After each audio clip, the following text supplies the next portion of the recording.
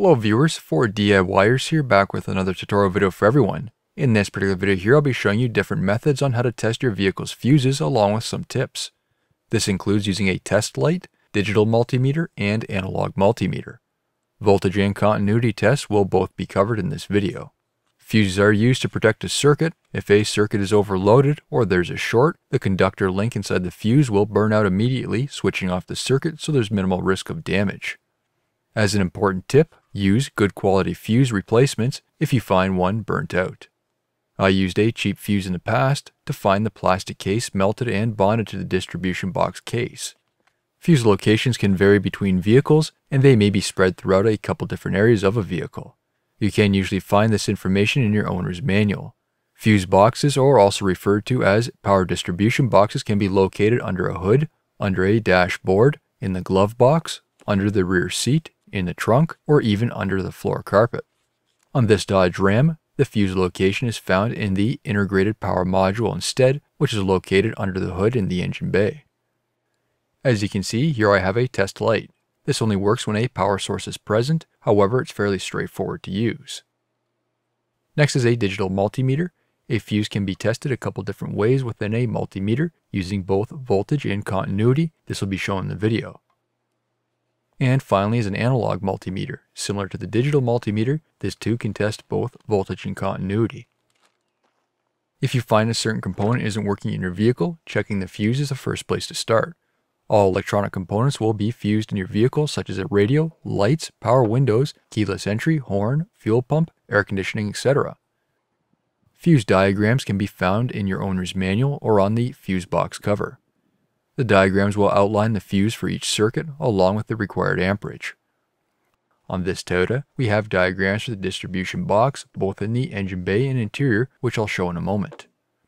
Removing the covers will vary. Typically, there will be a tang that needs to be depressed, then pull up or pull off the cover. This distribution box has relays, however I won't be getting into that.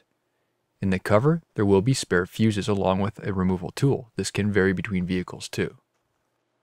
As you can see, each will have different amperage ratings as shown by the number on top. This example is using the cover from the Dodge Ram. Required fuse ratings will be shown on the distribution box cover diagram or in the owner's manual. Larger amperage rated fuses will have a larger profile, and this can't be tested in place as there's no exposed terminals on top. Whenever a fuse burns out and you're having a continuous problem on the same circuit, do not replace it with a higher amperage fuse. Circuits are designed to have a maximum amperage. A fuse is the weakest part of a circuit if a fault is present.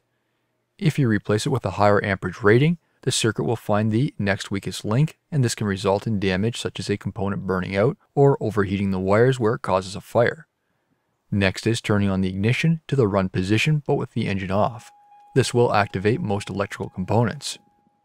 First, using a test light. The ground clamp will need to be connected to a sufficient ground source. With the battery being so close, the negative terminal is a great source. A bare body bolt or bracket can also be used, something which connects to the main body of the vehicle. It's always good to verify the test light is working and you have a good ground source by touching the test light on a positive battery post or known power source. Next is going through each of the fuses, touching the probe on the exposed test terminal on each fuse. There are two locations to test the fuse on each side of it. One will be the power coming in and the other is the power going out with the fusible link in the center. On a good fuse, the test light will work on both sides. If the test light only works on one side of that fuse, that means the fuse is burnt out and will need to be replaced. On the one side of the distribution box, there are circuits with no power present. This would mean that the circuit is off and needs to be activated. Referring over to the diagram on the cover, it lists these circuits for the vehicle's lighting, such as daytime running lights, low beam, high beam, etc. In order to power up these circuits, turn on the vehicle's exterior lights. Back to testing, there is now power present at each of the fuses, and we can see the fuses are good. As for the high beams, again, these two need to be activated. Moving on to the digital multimeter, set the multimeter to the 2-digit DC voltage setting. Just like the test light, we need a sufficient ground source. Again, I'm using the negative terminal on the battery. Touch the positive probe on the positive post to ensure the meter is working correctly and we have a good ground source. I have kept the ignition on in the run position, so most of the circuits are still powered up. Then continue to test each of the fuses on the test terminals. Moving over to the headlight circuit, again there is no voltage as the circuit is off, so it would need to be turned on again if you want to test those fuses here. For the analog meter, it's very similar to the digital version, however it doesn't require batteries to test for voltage. In this case, with the system being 12 volts, it'll need to be set to the 50 volt max setting, as the 10 volt setting will max out on the needle swipe. Same as before, use a sufficient ground source and test the meter first, then continue to test each of the fuses with the vehicle's electrical system on. When power is present, you'll see the needle swipe, and both sides of the fuse will have a reading if the fuse is good. If there's only power on one side of the fuse and not the other, the fuse is faulty. The first method I've shown here, the vehicle does need to have active circuits and a main power source being the battery.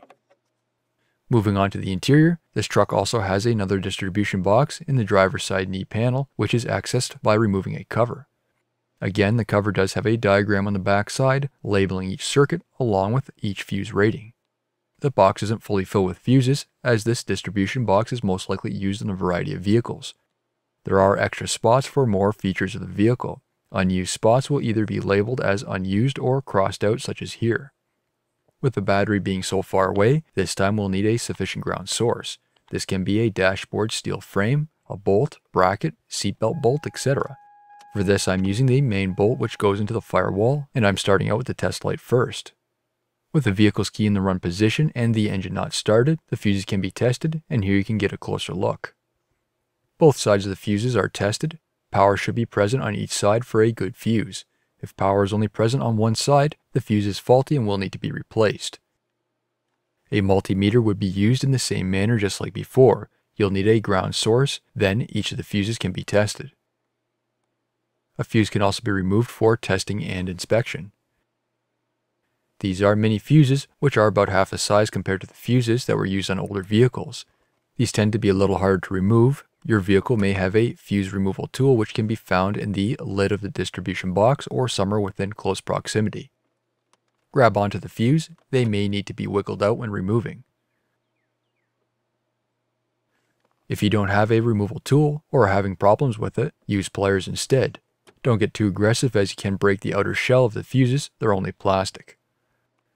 With the fuses removed, here you can see a close-up. On the far right, this has a higher amperage. As they reach a certain rating, they'll become larger. This is rated at 50 amps. These can be inspected through a clear window on the top. They're removed in a similar way like the smaller spade fuses, but they do not have test terminals on the top.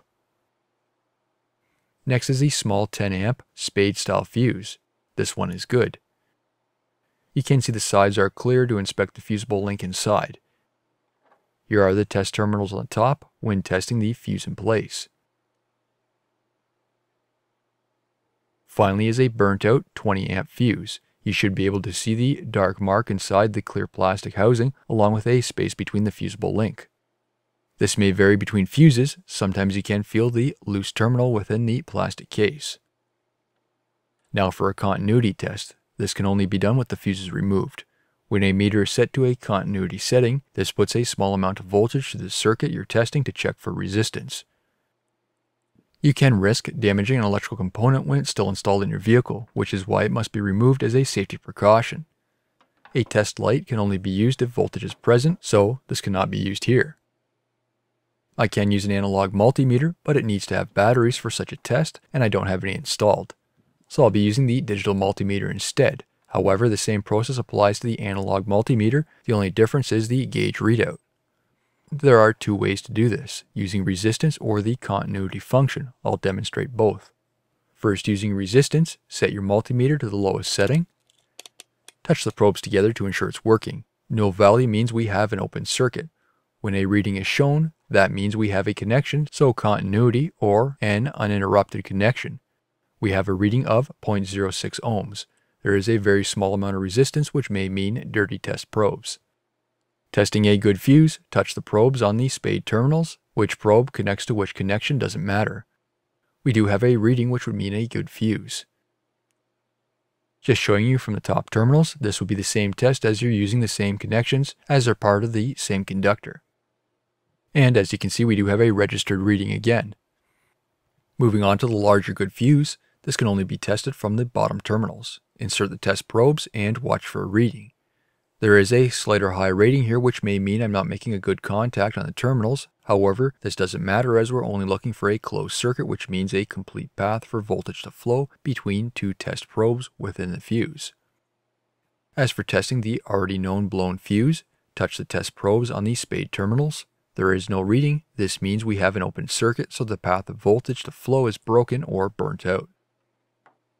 Some meters have a continuity test feature. This is shown by a diode symbol. Some have an audible beep, and others do not, so you're only relying on the readout screen. At the moment, the screen shows 1. This means an open circuit, as the probes do not have a connection between each other. Testing the good fuse, when a connection is made, will have a reading shown as a low value. Moving on to a larger fuse, again using the same process with the test probes. Again, we do have a value, meaning the fuse is good. Now moving on to the blown fuse, you can see there is no value registered, meaning an open circuit, therefore the fuse is no good and will require a replacement. New videos released every week on my channel. Be sure to hit that thumbs up button. It's a huge help to me, and leave a comment below if you found this tutorial helpful. And if you're not a subscriber, be sure to also hit the subscribe button. Thank you for watching.